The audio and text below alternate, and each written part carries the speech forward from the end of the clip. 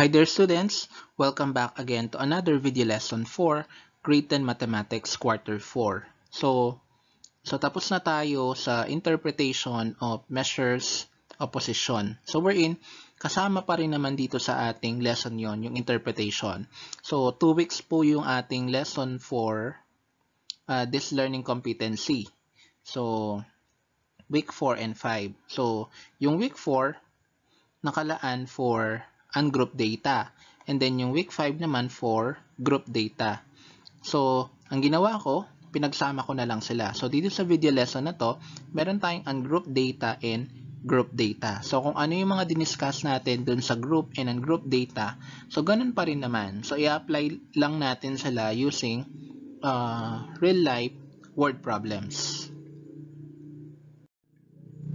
So, for the lesson objective, we will solve problems involving measures of position, again with interpretation. So, it is a must that we need to interpret our results, yung mga results na nakukuha natin, para at least nagiging aware tayo dun sa mga sinolve natin. So, hindi lang basta-basta sinasolve natin what is the third decile. So, kailangan ini-interpret din natin anong meron dun sa result na nakuha natin sa third decile. So, let's start. So let's have problem number 1. So the data below are the final grade of 16 grade 10 students in mathematics. So yan po yung mga final grades. Okay, so from first to fourth quarter. So kinuha po yung average para makuha yung final grade. Okay, so ayan po yung ating mga data. So we're in yung 75 yung lowest final grade, and then 96 is the highest final grade. So the question is 40% of the students is lower than what general average. Okay, so 40%. Okay, so kung 40% yan, pwede natin gamitin yung deciles o kaya naman percentile. Okay, so kung decile siya, that is d sub 4. And d sub 4 is always equal to p sub 40, yung 40th percentile. So, gamitin na lang po natin is d sub 4. So, gagamitin natin dito is yung Mendenhall and Sinchich method. Okay, so d sub k, that is equal to k over 10 times the quantity of n plus 1. So, we're looking for d sub 4. So, k dito is 4, then over 10, and then n is 16. So, kasi 16 grade 10 students, kaya n is equal to 16. Next. So, 4 over 10 times 16 plus 1, that is 17. So, multiply natin. So, 4 times 17, that is 68. Over 10. Or pwede rin namang i-simplify natin yung 4 over 10 as 2/5. Okay. So, either way, makukuha naman natin yung sagot. And then, 68 divided by 10 will get 6.8. Ito yung location ng d sub 4. So, since Mendenhall and Sinchich method, d sub 4 will become 7. So, kailangan natin siyang i-round up. So, looking at the data, the 7th data is the value of decile 4. So, 75, 77, 78, 80, 80, 81, and 83. So, yung pampito sa data natin is 83. Therefore, d sub 4 is 83. So, how are we going to interpret the result? So, since the question is 40% of the students is lower than what general average. So, yung sagot natin dito is 83. So, ibig sabihin, 40% of the students' final grade in mathematics is less than or equal to 83. So, sulat natin siya. So, therefore,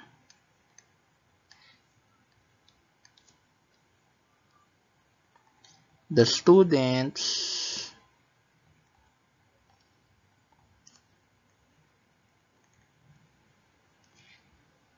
So 40%. Therefore, 40% of the students' final grade in mathematics is less than or equal to 83. So next, what general average is at the upper quartile? So upper quartile, so that is Q sub 3. So we're looking for the 75%. Okay, so gamitin natin Q sub K is equal to K over 4 kasi quartile siya times the quantity of n plus 1. So Q sub 3. So pag upper, Q sub 3. Pag lower, Q sub 1. So K is 3 over 4 times n, that is 16 plus 1. So Q sub 3, that is 3/4 times 16 plus 1, that is 17. Now, 3 times 17, that is 51. And then, i-divide natin yung 51 by 4, we'll get 12.75. So, since upper quartile siya, so we need to round down. So, 12.75 will become 12. So, yung pang 12 sa data natin, yun po yung value ng Q sub 3. Yun yung general average at the upper quartile. So, yung pang 12 na data natin is 91. So, ibig sabihin, Q sub 3 is equal to 91. So, paano natin yon i-interpret? So, therefore,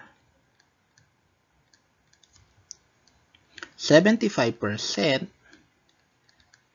of the students' final grade in mathematics is less than or equal to 91. Okay. So for number 3, so we have using linear interpolation, what final grade is at the 90th percentile? So dito, linear interpolation naman ang ating gagamiting method. Okay, so exact value ang ating hinahanap. So una muna, kunin natin yung location, the exact location of P sub 90. So that is P sub K is equal to K over 100 times the quantity of n plus 1. So P sub 90 is equal to 90 over 100 times the quantity of 16 plus 1. So yung 90 over 100, pwede natin siyang i-simplify as 9 over 10. Kasi P sub 90 is equal to D sub 9. So magiging 9 over 10 times 16 plus 1, that is 17.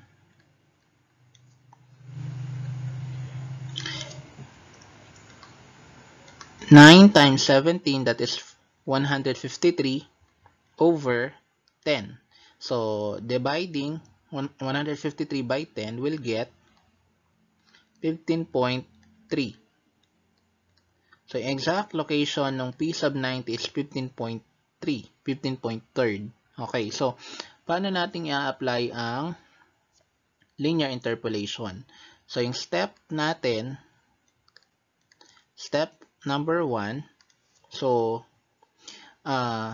kunin natin yung location kung nasaan yung 15.3. Nasa pagitan siya ng anong data. So, yung 15.3, nasa pagitan po siya ng 15th and 16th data. Nasa pagitan po siya ng 95 and 96. So, yung first step natin, 96 minus 95. Pag-subtract natin yon. That is 1. Then the second step, i-multiply natin yung decimal part doon sa nakuha nating difference sa step 1. So that is 1 times yung decimal part ng 15.3 is 0.3. Kaya 1 times 0.3 is 0.3. And next, number 3. So, yung smaller data dun sa 15th and 16th, which is 95, yung pang 15. So, i-add lang po natin yung nakuha natin na products dun sa step 2, which is 0.3. So, that will become 95 plus 0.3. So, the exact value of P sub 90 is 95.3. So, kung interpret lang natin yan, that will be 90% of the students' final grade in mathematics is less than or equal to 95.3. So, we'll now move on to group data. So, dito, makikita nyo na yung frequency distribution table. So, kung hindi nyo pa alam yung process nung pag-construct ng frequency distribution table, so meron po tayong video lesson dyan. So, the table below shows the monthly electricity bill of 40 households of Barangay San Luis. So, we're talking about electricity bill. So, ayan po yung table natin. Okay, so as you can see on the first column, yan yung monthly bill natin, expressed in pesos po yan. Okay, so and then frequency on the second column, and then LB, that is lower boundary. So in order to get the lower boundary, we'll just need to subtract 0.5 for on the lower limit of every class. So yung mga nasa left, and then yung mga nasa right, yun naman yung mga upper limit, kung upper boundary ang kinukuha. Next, less than cumulative frequency. So, in order to determine the less than cumulative frequency column, so mag-a-add lang po tayo pataas from the lower class. So, dito sa 500 to 999, ang frequency niya is 2. Kaya, kukunin natin yung frequency na 2, and then, i-add natin sa kanya yung frequency ng susunod na class, which is 5. Kaya naging 7, and then pataas hanggang mapunta tayo sa pinaka-itaas dun sa frequency ng 4,000 to 4,499, which is 3. As you can see, 37 plus 3, ang nakuha nating sagot is 40. So, cumulative frequency, ina-add natin yung mga frequency. Kailangan total po yan sa n natin. So, 40 dapat is equal to 40. So, for our first question, so find the monthly bill of the households who belongs on the first quartile. Okay, so hanapin daw natin yung monthly bill ng mga household na nandoon sa first quartile, yung 25%. Okay. So, ayan ang ating formula. Diba? So, kunan muna natin dito yung Q sub 1 class. Okay, so para makuha natin Q sub 1 class, so yung K, multiply natin sa N, divide natin sa 4. Okay, ito, Kn over 4. So yung K natin is 1 times N, which is 40. And then over 4. So 1 times 40, that is 40. Over 4, that is 10. Okay. So, yung Q sub 1 natin, ang position niya is 10. Yung pang 10th na data. Okay. So, looking at the less than cumulative frequency column, yung Q sub 1 class ay nandito po sa 1,500 to 1,999. So, bakit siya nandyan? Okay, because dyan po nakapaloob yung 10th data natin. Kasi hindi pwede yung 2, hindi rin pwede yung 7. Okay, so 7, kulang pa tayo ng 3. So, saan tayo pupunta? Siyempre, sa kasunod na class. Next, pwede na nating i-apply sa formula. So, Q sub 1 is equal to LB. So, ano yung lower boundary natin dito? So, since nakuha na natin yung Q sub 1 class, which is, ayan, yung nasa 1,500 to 1,999 class. Okay, so yung lower boundary nun, ayan, ito po siya. 1,499.5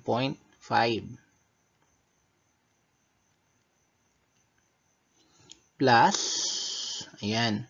So, yung nakuha nating position kanina is 10 minus CFB. So, yan po yung cumulative frequency before the Q sub 1 class. And which is 7. Yung next low, yung mas mababa dun sa 14. Or mababa sa 10, which is 7. And then yung frequency nung quartile 1 class natin is 7. And then yung class interval natin, ayan, kitang-kita naman po sa ating table is 500. Next, 1,499.5 plus, so 10 minus 7, that is 3, over 7 times 500.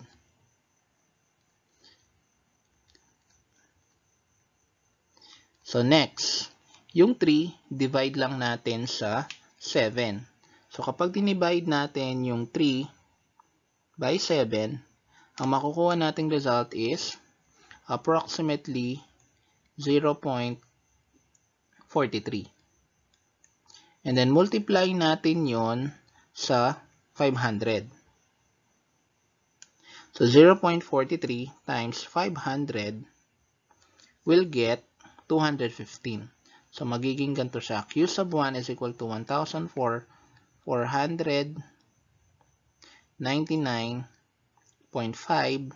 plus 215. So, yung Q sub 1 natin, ang value niya is 1,714.5. So, malalaman natin ang indication minsan na tama ang sagot natin kapag yung value na nakuha natin is nakapaloob dun sa particular class na yon. So, yung 1,714.5, pasok po siya sa 1,500 to 1,999. So, for our interpretation, so therefore, 25% of the household's monthly electricity bill is less than or equal to 1,714 pesos and 50 centavos. So, ayan. So, 25% ng mga household na yan, pababa ang kanilang electricity bill ay ganyan. 1,714 pesos and 50 centavos.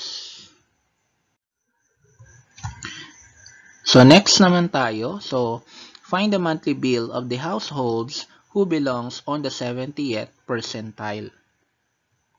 So, same pa rin naman yung ating given. So, yung ating formula, so, syempre, gagamitin natin is yung formula for percentile of group data.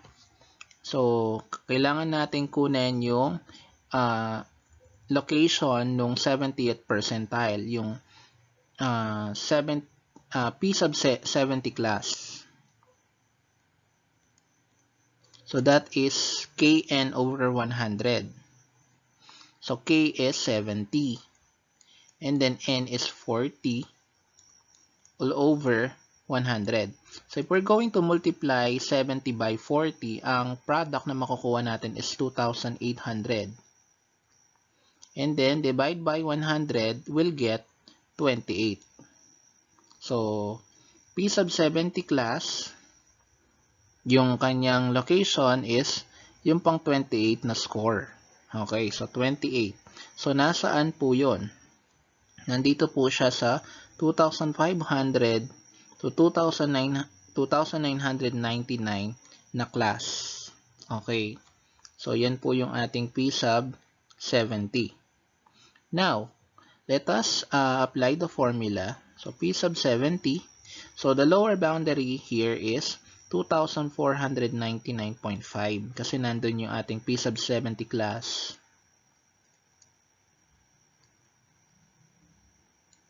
So yung Kn over 100 natin is 28 minus less than cumulative frequency before the P sub 70 class, and that is 18, over the frequency of P sub 70 class, where P sub 70 class belong, is 12. And then the class interval is 500. Next, 28 minus 18, that is 10, over 12 times 500.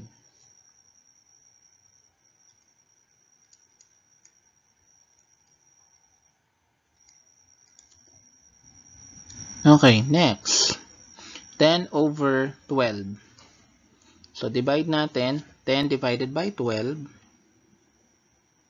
The result is 0.833. Yung 3 repeating siya. So 0.83 na lang.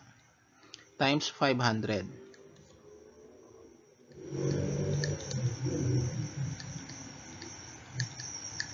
So kapag pinultiply natin 0.83 by 500, we'll get 415. Okay. Next, add natin sa 2,499.5. Ang makukuha nating sagot is 2,914.5.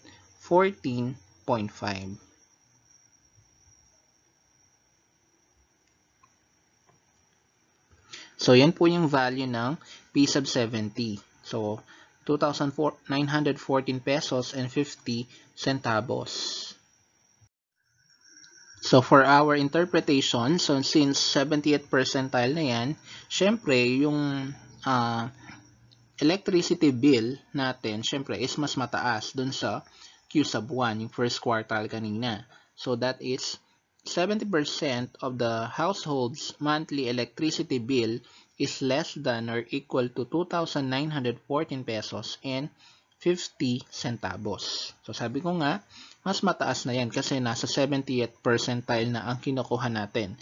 So, if we're looking for the 9th decile, syempre, mas mataas pa rin sa nakuha natin na yan. Maaring 3,000 pataas na yan. So, for our next lesson, so again, in next video lesson natin, good din po siya for 2 weeks. So, week 6 and 7. So, ang pag-uusapan naman po natin is how to formulate a statistical mini-research. So, one of the highlights of measure supposition is formulating and conducting statistical mini-research. So, paano natin i-formulate, i-conduct ang statistical mini-research ngayong may pandemic? So, i-discuss ko po lahat ng mga important terms regarding research. Paano ang research? Ano ang ibig sabihin ng research? Ano na yung methods in conducting research? At marami pang iba. So, yun lang. Maraming salamat.